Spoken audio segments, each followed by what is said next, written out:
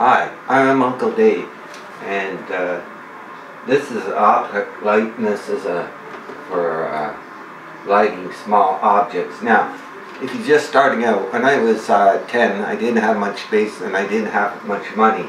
Now, this is a Canon A10, $80, so you're looking at about $150, but I would get a better one now. There's a Canon X 160. It's really hard to use, but it's about $130, so you're looking around $200. Now this is a Nikon Coolpix, $200, so you're looking around $300. And you might want to buy this, or this is a lighting kit for $150, and it's really good value. I couldn't make it for that. Now, these lights here are $25, and you can use them with video.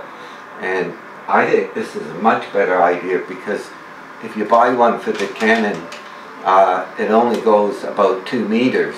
Whereas this, if you put them on the tripod, or you could have somebody holding them, you could get a little bit closer.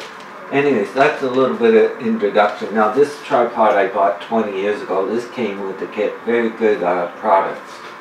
So if you're on a budget and want to do some photography, you might want to go to Walmart and look at these lights. This came from Henry's. Anyways, I hope you enjoy my video and have fun.